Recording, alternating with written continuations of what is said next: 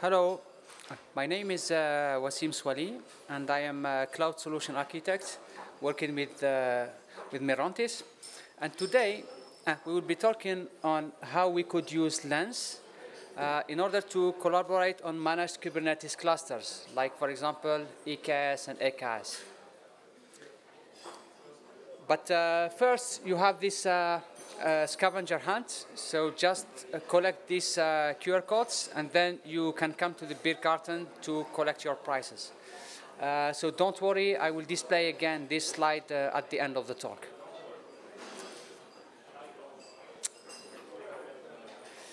So yeah, this is Lens.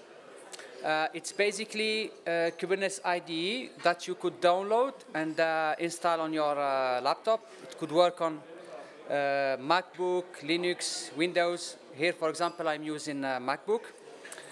And this is the main, actually, where we could see all the Kubernetes clusters that I have added. We could see, for example, K0S, the zero friction Kubernetes from Mirantis. We could see, like I have here, Minikube, for example. We could see Rancher, and of course, we could see EKS, so Kubernetes cluster from AWS. So in order to add a new cluster, it is very easy. So here, for example, I will show you how to add a cluster. I just need to add the kubeconfig.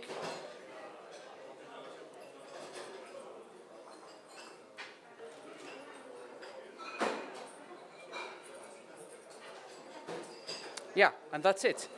And then I could, for example, customize it a bit very quickly. For example, let's call it MKE. This is another distribution from Mirantis.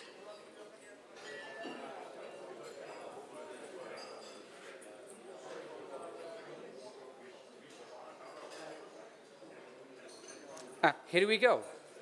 We have our Kubernetes cluster that we could start using it. So now, let's go to EKS.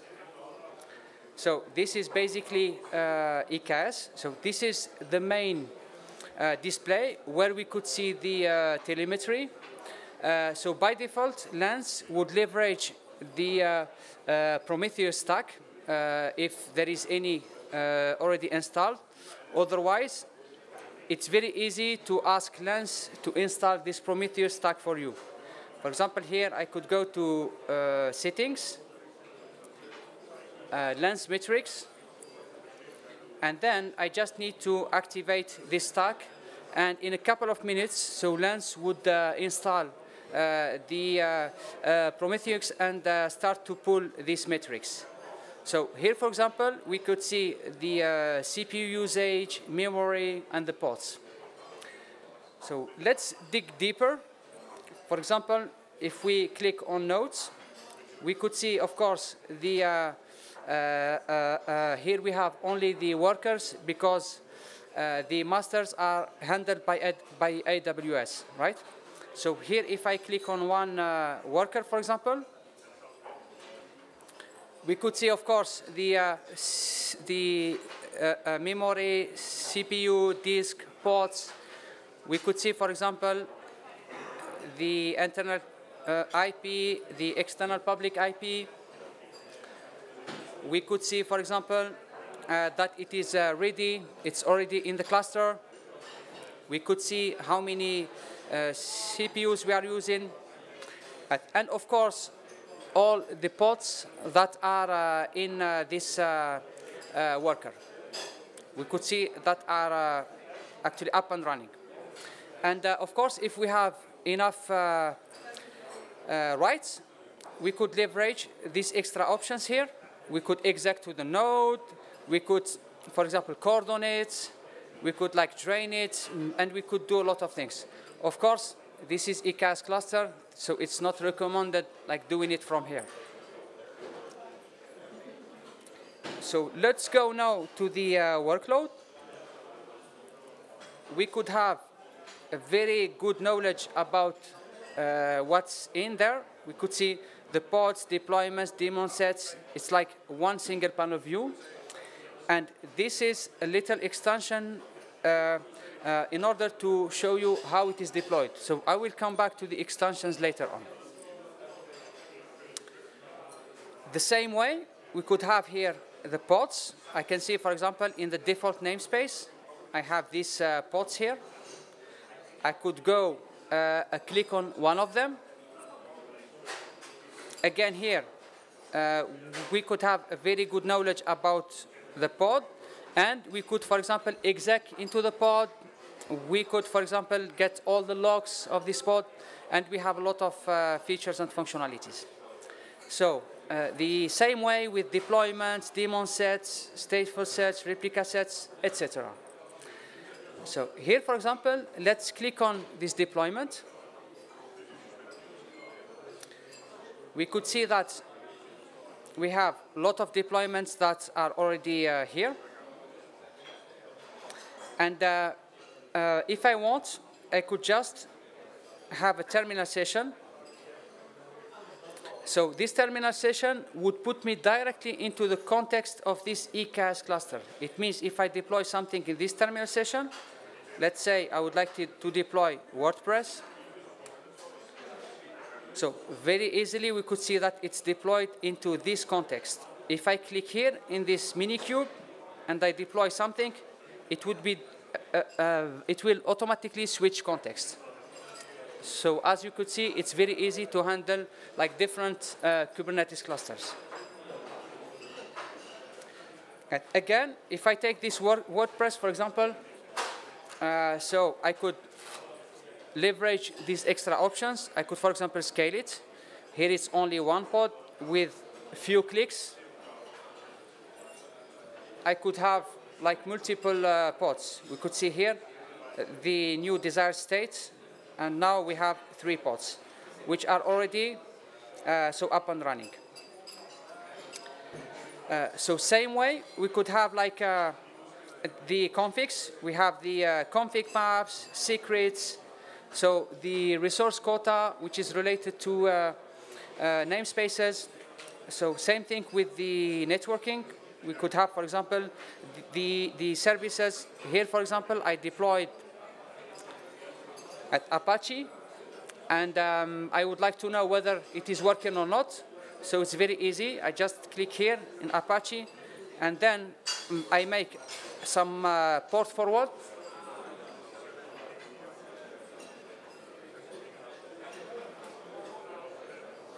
Yeah, you could see that I could find very easily what's happening with my cluster and all the deployments on my cluster.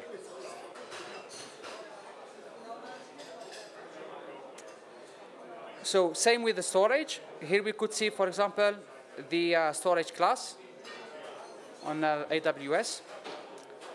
And here we could see all the events that are happening with my clusters within a click as well. And this is for a certain time. I could go down. There is one more interesting feature. It's Helm charts. So as you can see here, I could see all the Helm charts that I already deployed. So for example, I have this Apache that has been deployed. And by default, with Lens, we have some we have some repositories which are already added, like Bitnami, for example, or I have my own repositories that I add actually myself. And of course, these are the default Lens features. But in order to make it grow easily, we have the Lens extensions. So if I go here, I could see that I'm having different extensions. We have some extensions which are developed by Mirantis, some extensions which are developed by some of our partners, like, for example, Aqua Security, this Starboard extension that is able to so analyze and give the CVEs. We have the KubeCost extension, for example, or you could like develop your own extension in order to really fit your needs.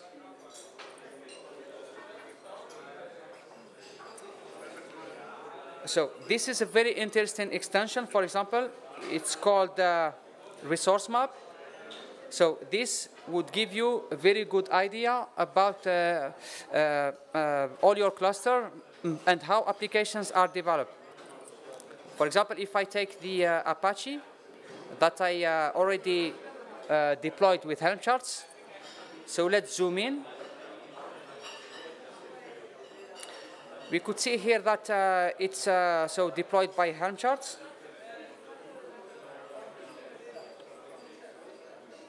Here, we could see, for example,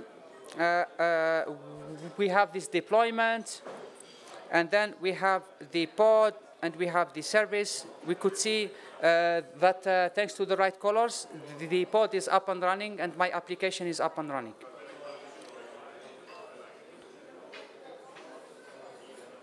Yeah. And there is one more functionality that I wanted to show you today. So, okay, so now I can handle my cluster. It is fine, but how can I share it with a colleague? So one way would be to share the kube config, but the thing is it's not very secure. So we developed with Lens the so Lens spaces. So it's very easy to create a new space. Here, for example, I have multiple spaces. And I have already created one for OpenInfra, for example. So there is my colleague, Robert, who just joined the company.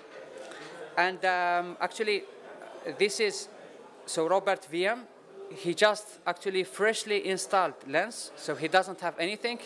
You see that the cluster is empty. So here, within a few clicks, so I just need to actually right-click here. And then I add this cluster to team space. And then I would select the team space and the region, and I just apply. So actually, I already did this for ECAS because it may take like a few minutes, but let's do it again for this Minikube. So I will show you how to share, for example, this Minikube. So here, I add cluster to Lens spaces. I select the space. So let's select this OpenInfra space. I select the region. It should be the closest, like between myself and my colleague, right? Let's say like Europe, for example. I just hit, so add cluster to team space.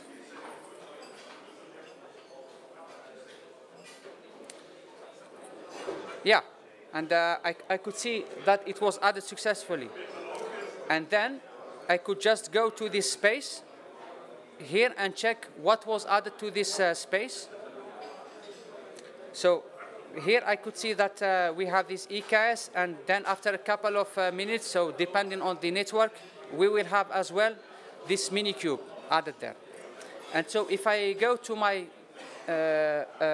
colleague's VM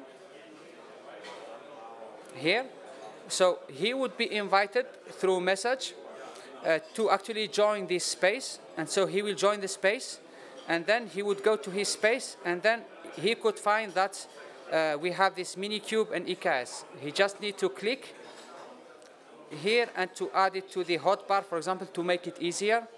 And then he could start to leverage this cluster and to work on it. Yeah.